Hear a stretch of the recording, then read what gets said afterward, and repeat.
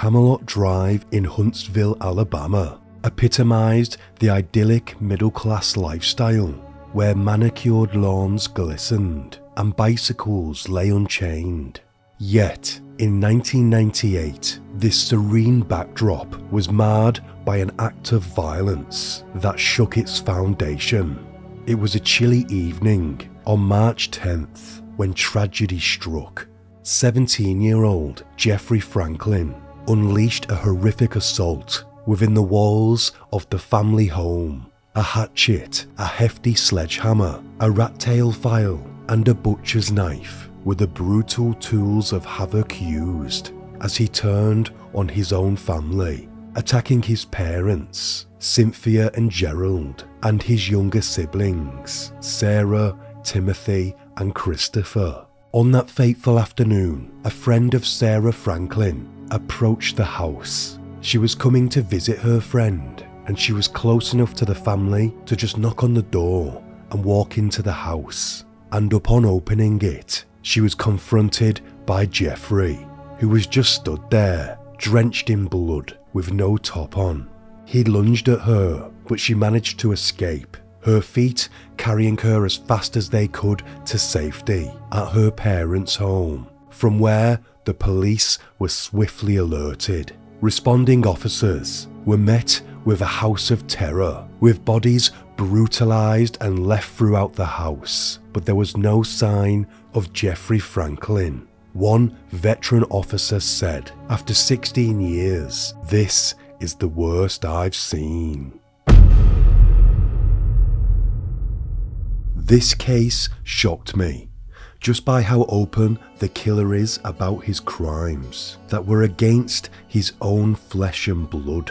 He basically spelt it out to the investigators. But before we dive in, I want to let you know about my second channel called Grim Tales, where I am covering true stories that are shocking but not murderous. I think if you find this content interesting, then you should go and see what's over there. Link to the channel is in the comments. And don't forget to like this video if you want to see my next one. It really helps me out. Thank you. This video is created solely for educational and documentary purposes. It does not endorse or condone the criminal actions described within. Franklin, during his adolescence, was already receiving psychological care. He had been consulting with a psychiatrist to address his attention deficit disorder and depression, for which he received prescriptions for Ritalin, Prozac, and Klonopin. In the days leading up to the tragic event, he reportedly stayed awake for a continuous span of 3 days, as he was misusing Ritalin, taking excessive amounts at a time. Through Franklin's own admission, he said he knew he had a substance problem, but the doctors kept on prescribing him more. Several students at Grimson High School, where Jeffrey was a student, said that he was involved in devil worship. Jenny Smith, a classmate, said of him, and quote, "He was really smart, a nice person up until about 2 years ago. He just changed into a different person. I don't know why. His attitude was different. He was always in a bad mood and had a really short temper." She described an incident during a discussion about God in their government class, which had convinced her that he worshipped the devil. Mark Dunham, another student, mentioned that Franklin had a habit of making unsettling claims about casting spells on his classmates. Adam Salyers, another one of the students, said that Franklin spoke openly about his substance abuse, predominantly Ritalin. Jeffrey Franklin's mother, Cynthia, told fellow staff members at the Valley View Nursing Home and Rehabilitation Center where she worked that Franklin's actions had been putting a strain on his family for the past 18 months. She even spoke to her pastor, who told her that Franklin was going through a temporary phase. Franklin's parents tried everything they could. Doctors were treating him with medication for depression. Yet, when there was no improvement, they simply increased the dosage. Concern arose when the medication began to be used faster than expected. His mother, Cynthia, suspected misuse and secured the medication in a lockbox. Nonetheless, Franklin gained access to the substances by disassembling the lockbox's hinges and swapping the medication with look-alike saccharine tablets, all going undetected by his mother. This substance abuse drove Franklin deep into a psychosis. His lawyer described him as, and quote, crazy. But to try and balance this and not blame all of Franklin's actions simply on substance abuse, I want to refer to what District Attorney Bazaar said, and quote, "You hear Ritalin abuse that produced this horrible result. I will admit that certain substance abuse will exacerbate what is residing in somebody." He said, "It's not common to see substance abuse produce the results seen in the Franklin case. But I'll admit, I think it greases the kid, so to speak. When somebody of that nature is amped up on something, it's a bad deal. It's a power keg." 2 weeks before the murders, tension was running high in the Franklin household. The father, Jerry Franklin, confided in a friend that Jeffrey had said that he was going to murder the whole family. Jerry was obviously alarmed by this statement, but did not think his family was in any imminent danger. Leading up to the murders, Franklin stayed awake for 3 days, high on Ritalin, and in his room, drawing out a plan to murder his whole family, and gathering the weapons to do so. This proves that the murders were not a snap decision from a young man who was high, but a well thought out and deliberate act. On that fateful evening, on March 10th, 1998, the investigation painted a grim sequence of events. Jeffrey's initial act of violence was directed at his mother, whom he fatally stabbed with the rat tail file. His sister was next, sustaining life-threatening injuries from a hatchet that both slashed and bludgeoned her head and throat. Upon his father's arrival to the home, Jeffrey met him with a sledgehammer, delivering multiple fatal blows to the head. The brutality continued as he turned the hatchet on his younger brothers, attacking them with the same merciless intent. They suffered severe wounds to their skulls and throats. They were all left in piles of their own blood. Once this was done, everyone in the house was seemingly dead. Franklin had one more sister, but fortunately she was at a dance class during the onslaught. But Franklin was at home, waiting for her to return. This is when a friend of his sister entered through the back door, encountering Franklin drenched in blood and shirtless. He must have been a harrowing sight. He lunged for her, but she managed to escape, and now Franklin's plans needed to change, as he knew that the authorities would soon be on their way, and he was right.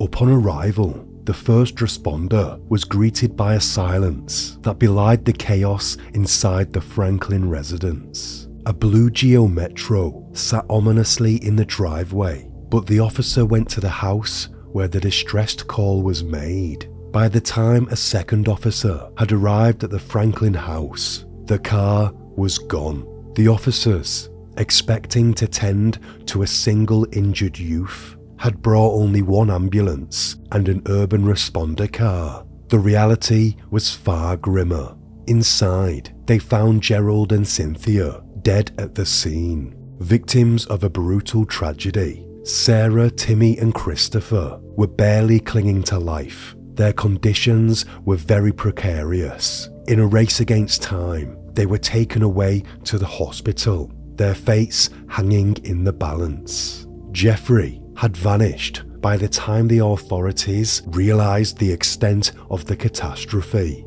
An urgent all-points bulletin was dispatched for the blue Geo Metro. He led the police on a harrowing high-speed chase through the residential streets of southeast Huntsville. displaying a dangerous disregard for life as he aggressively attempted to force the pursuing officers off the road, in which he managed to do once, forcing an officer's car slamming into a nearby church's garden. The pursuit reached its abrupt end when Jeffrey's reckless driving led him into a collision with a fence. His arrest was disturbingly captured by his own unsettling laughter and mockery directed at bystanders and blatant disrespect shown to a photographer. In the biting cold, he stood shirtless, revealing ominous symbols carved into his skin, a pitchfork and a pentagram. This spoke volumes for his troubled state. The officers searched the house and made a chilling discovery. Franklin's notebook, a dark journal outlining his sinister plans. In the 3 days building up to the tragedy, he had written not only his macabre fantasies involving torture, but also detailed various satanic rituals. Most disturbingly, it contained explicit plans for the annihilation of his family, a premeditated blueprint laid out in his own hand. It read, and quote, "I know Dad will be home at this time, and I'm going to be. I'll wait by the front door, behind the little hutch, and I'll hit him with a hammer. Mum will be out on a walk. When she comes back, I'll have the radio playing loudly. I'll call my mom in the room and ask her what's on the agenda for today. Then I'll kill her. And what about the brothers and sisters? Well, I'll take them. I'll strangle my little brother in his room, and I'll lure my other little brother into this room, and I'll strangle him. Then my sister, I will force myself on her. Then I will finish her off. Even if they do catch me, I'll plead insanity and fool those stupid judges and prosecutors." He gave no reason as to why they had to die, but he did write, "They must die, one by one." Although his parents died at the scene, the 3 siblings he attacked all managed to survive, albeit with life-altering injuries. During the interrogation, Franklin had a volatile demeanour and was largely withholding information.